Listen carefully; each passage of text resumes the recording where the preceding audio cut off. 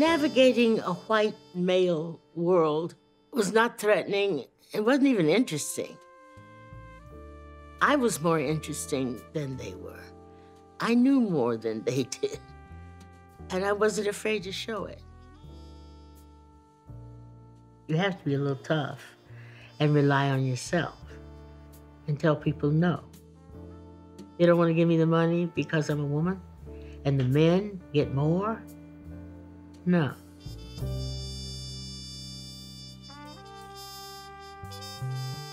The first job I had in publishing, L.W. Singer, I noticed that the men in the company got more money when the raises were doled out than I did.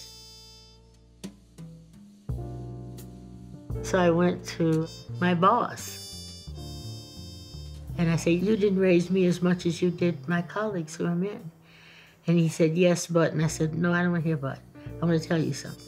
I am head of household, just like you."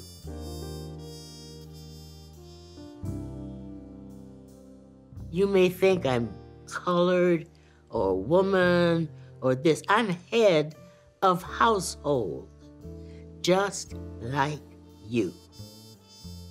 Yes, I got the raise.